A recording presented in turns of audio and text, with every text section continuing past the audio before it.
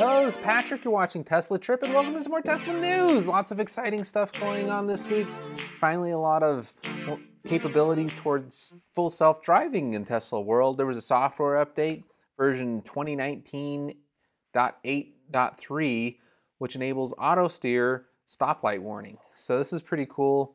It's basically, in some cases, detecting stoplights and letting you know, hey, yo, there's a stoplight coming up. It doesn't actually do anything at this point, but you know, as they validate it more, eventually this will get to where the car can stop itself at stoplights and signs and stop markings on the roads. It was reported earlier that it could do that. It's detecting the stop markings on roads. So this is just kind of the next step.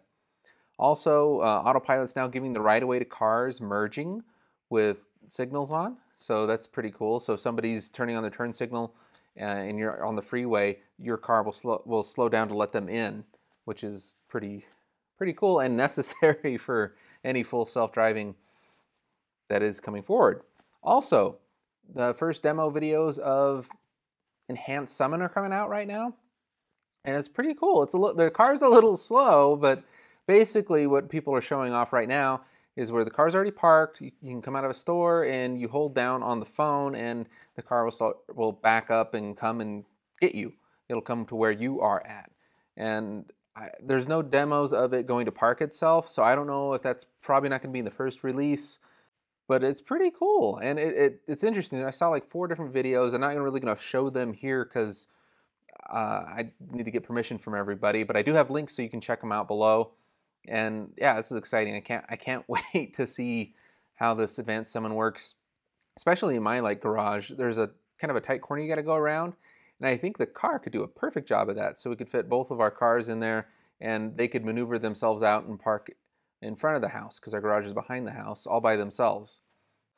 Elon tweeted out that Sentry mode will have some additional options coming on, so that you can have it be always on. You can exclude it at home or at work or certain locations that you have saved, or you can have it ask. So anytime you get out of the car, it'll ask, do you want to turn on Sentry mode?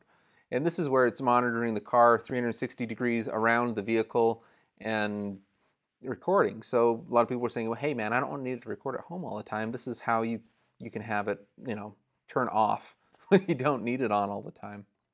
Their Tesla referral program, they're bringing it back. So this is pretty cool.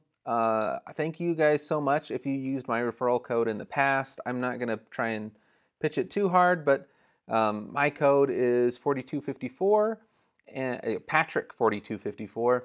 And if you use it, you get 1,000 free miles of supercharging when you purchase a new Tesla. And then I get the exact same thing. So on my Model 3, I'll get the 1,000 miles of free supercharging and get entered into a raffle to win a Founders Model Y or a Roadster, which they do quarterly. So the Y's monthly, the Roadster's quarterly, and they're both signed by Elon and Franz. So if you own a Tesla and somebody uses your referral program and you already have free supercharging, what they'll do is they'll give you 2 entries into the raffle for the Founders Model Y or the Roadster. It's good to see it's back. It's a little bit different, but I'm glad. I think it gives people some more incentive to really push electric vehicles, and I don't really think Tesla needs it, but it doesn't hurt, and it's kind of fun. Anyways, if you're looking at buying a Tesla, the prices did go up a little bit, but not a whole lot. Everybody was thinking about 3%. The Model 3, 35,000 didn't go up at all. The other ones only went up like 500 to 1,000, 1,500 on the top end. Yeah, so it's not terrible. You still can. The cool thing is now you can get free supercharging for 1,000 miles. So that kind of shows the value in the free supercharging. Only real disadvantage is if you were looking to get a standard range Model S, that is no longer available. They dropped that from the lineup like they did with the Model X. So both on the Model X and S, there's only one battery, and that's the long range version. So we'll see what they're doing. I have a theory that they are going to be changing the battery type soon, maybe in the fall, and that's where the price hike's going to be. And yeah, it'll be able to accept the higher charging rate of the Model 3. Who knows? On Twitter, it's going around that version 3 hardware is now coming in the current Model S's and X's. So that's very interesting. I wonder how soon they're going to be rolling out the upgrades for people that have hardware 2 and 2.5. And it sounds like, the full self-driving is coming along, and we should have it really soon, or at least features that have it really soon. And then for everybody else, they're finally going to update the browser inside all the Teslas with Chromium. Elon Musk's posted on Twitter that they're upgrading it, and hopefully this is what's going to enable other video games, because like Google was announcing earlier this week that they have an online streaming platform that'll work through the Google browser. Also Netflix, Hulu, those types of applications when you're parked, hopefully will be able to work, and a lot more internet options within the Tesla's main screen themselves.